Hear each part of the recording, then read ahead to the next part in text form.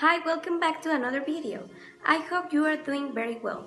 I miss you so much and I really hope to see you soon. How are you? How do you feel today?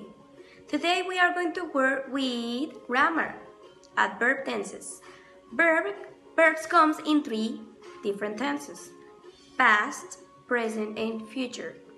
I will try to make a brief explanation because it is actually a long and important topic. Let's start with the present. The present tense is used to describe things that are happening right now or things that are continuous. A key to understand easily is that we use the verbs in the base form. For example, the verb play. You can use it in a sentence like this: I play tennis. Now we are going to talk about past tense.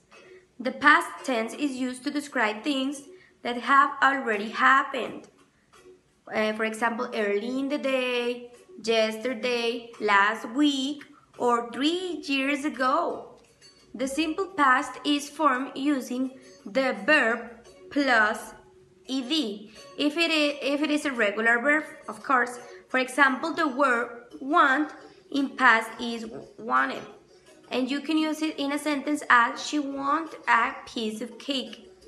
In addition, there are many irregular verbs that means that their past forms do not end in ed. But we are going to learn more about this in another video. Finally, we are going to talk about future tense. And the future tense describes things that have yet to happen. Example, later, tomorrow, next week, next year, 3 years from now. The formula for the simple future is will plus the verb base form. For example, will bought. Using a sentence as she will buy a laptop.